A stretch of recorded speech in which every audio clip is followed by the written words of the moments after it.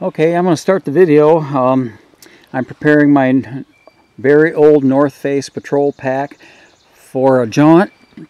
I'm starting out zoomed into the pack, and the reason being there's all kinds of attachments and straps and things on the pack that are black with a black fabric, and so I'm zoom in and just have a look at that.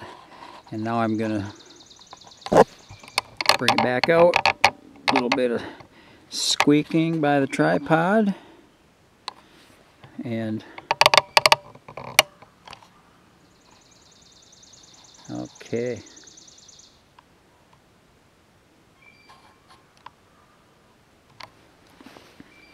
Alrighty.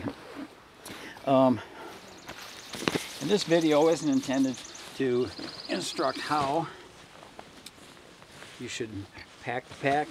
Basically, look at the features and some decision making of what I want to use in this pack, because the next jaunt I think will involve train travel.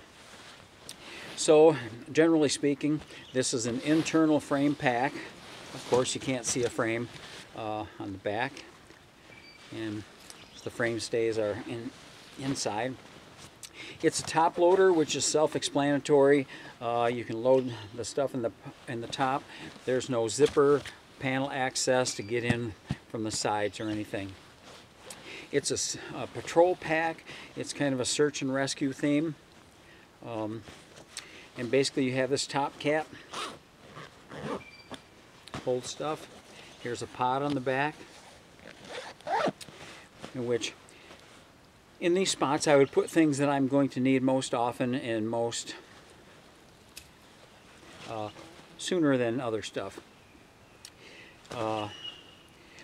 My general rule on a small pack, I like to have ways to attach things to the outside of the pack, and these loops here are called daisy chain, and I know they're black. I'm going to stick my fingers in there so you can just get an idea. And here's a couple of straps for attaching ice axes and things to the pack. Same with the top of the pack, daisy chain, and I know it's black on black. I'll stick my fingers. So we have a bunch of loops to stick things on the outside of the pack. Some more about the pack features. Inside the pack there's a place to put a water bladder. Right here's a hole, here's the port where the hose will come out, and you attach your water hose to your shoulder harness so you can drink the water while you're hiking. On my larger size patrol pack, this top cap is removable. On this smaller pack, it is not. Same with this pod. On my larger pack, it is removable. The smaller pack, it is not. I don't know if you'll see this. Under this pod, it's a place to put cross-country skis, and you can't see it, but right here there's a Velcro strap for attaching the skis. And again, to attach things on the outside of the pack, these compression straps are for if the pack is underloaded and you can just cinch the weight down closer to your center of gravity. I'll go quickly on this. Here are some loops for attaching a sled behind you, one on each side. At the bottom we have loops that you would put your ice axe or ice tools in. This would be the pick and the adze end of and the handle would attach up here with these straps. And I know I'm going kind of fast. The shoulder harness on this smaller pack is not adjustable for the torso length adjustment in there. It's fixed. I know everything's black. Here on the shoulder harness there's a sternum strap, and it slides up and down, and you can tighten the shoulder harness in the center closer or farther apart, however it fits your shoulders best. I'm going to pull some things out of the pack and just mention about loading a top loader pack. Nothing in here is compressed right now. I haven't compressed the stuff, and you can pack the pack stacked with your contents stacked, and the first things you want, of course, would be at the top of the pack, and you would have to unload the pack to get to the things in the bottom. The way I have the pack set up right now, my sleeping bag is rolled up similar to this bivy sack, and so it is vertical in the pack, and I don't need to unload the pack to get to my sleeping bag. I can just pull it out. Same with my rain jacket. It's rolled up like a tube. I don't have to unload contents of the pack to get to my rain jacket. And in a few minutes, we may be thankful for that. And my sleeping bag, it's the same. It's stuck in there. And this is just to show you how you can load the pack if you wanted to. Keep in mind, here's a stuff sack. The sleeping bag will go in. The sleeping bag will compress to about half its size and go in this stuff sack. On the side of the pack, probably I will have, this is the bivouac bag. I may take a tent. I don't know how I'll put the tent. If I'll fold it up flat, put it in the pack along, it'll be closest to my back, fold it flat in, or have it rolled and attached in the compression straps. And also in the pack, water bottle, another water bottle. This is a hobo stove that I made. Hobo stove, it's just a, they call a hobo stove. I can put wood in it and burn. My cup sits on top. Also, this is a little alcohol stove that I made that may want to stay in the cup. Little alcohol stove I made that can go inside the hobo stove if I want to cook with alcohol. And so it's the hobo stove.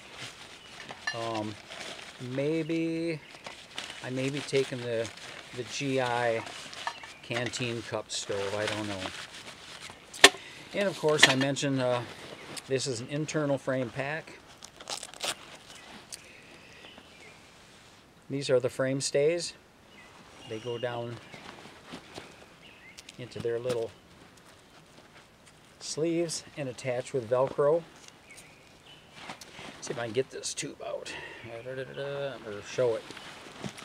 This sleeve that is red, it's for an avalanche probe to poke down an avalanche and find people. So keep in mind with the patrol pack, it's very search and rescue oriented pack. This pack is, I think, 1,990 cubic inches, which is a 30-liter pack. Now keep in mind when you shop for a pack that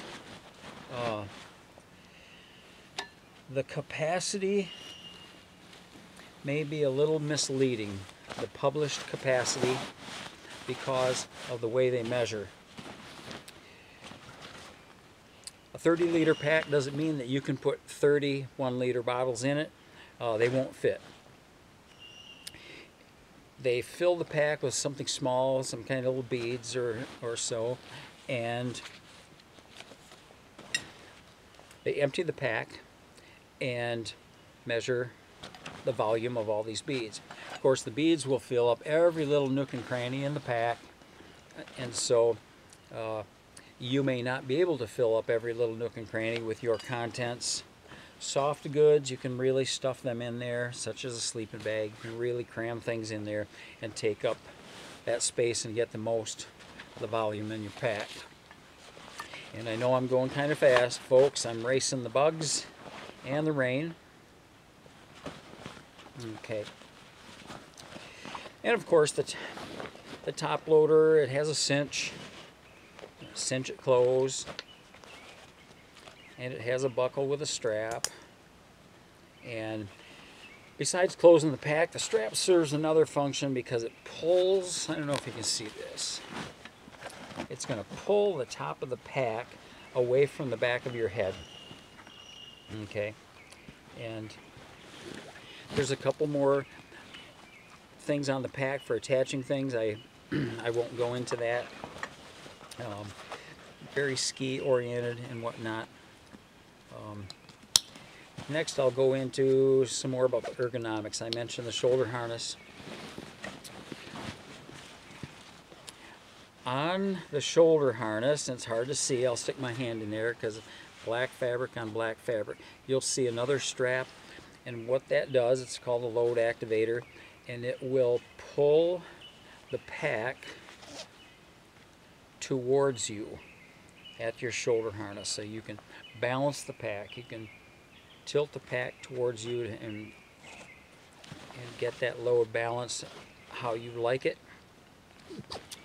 Also on the waist belt, again, black fabric on black fabric. It's kind of hard to see.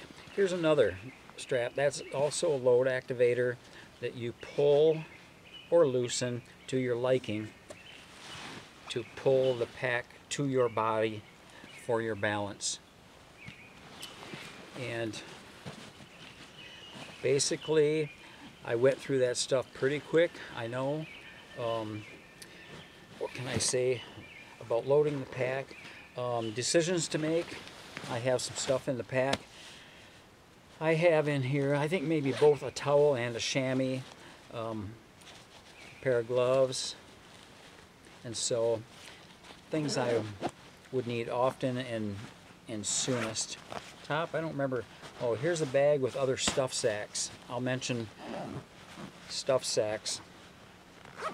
With sleeping bags, I would rather take a larger stuff sack that's easier to get the sleeping bag in and then compress the stuff sack than start out with a very small stuff sack that's very difficult to get the sleeping bag in.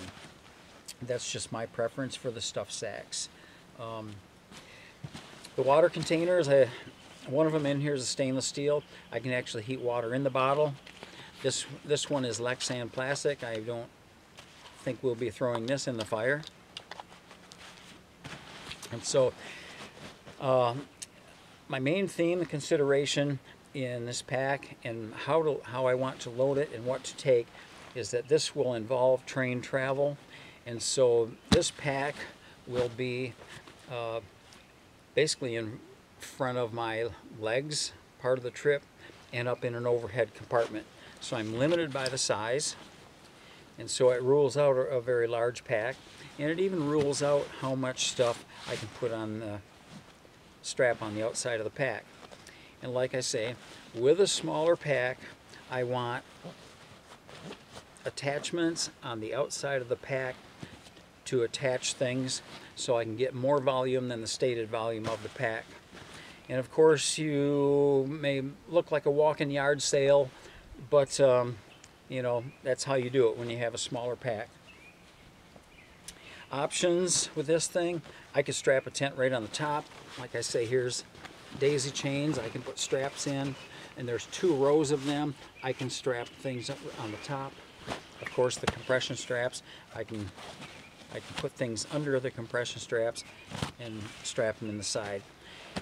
Probably my bivy sack will go right here, the compression strap. Maybe the tent on this side. I don't know. Maybe outerwear. You saw me remove my rain jacket.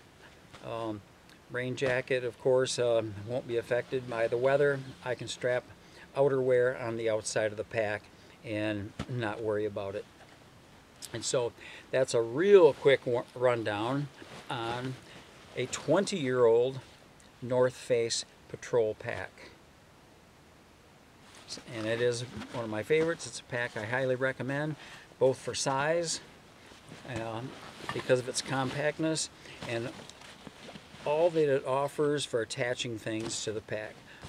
Also, under this pod where I said it's meant for the cross-country skis, I can roll up a jacket, whatever, and put underneath the pod, and I do. That's kind of my norm. So that was a quickie. This is the North Face Patrol Pack. This thing is 20 years old.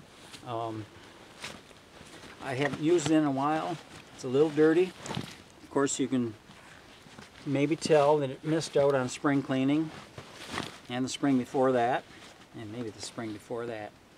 Okay, from Lat 44 Outdoors, we're at 44 degrees, 31 minutes, north latitude. Thanks viewers and subscribers. I hope you appreciate the info about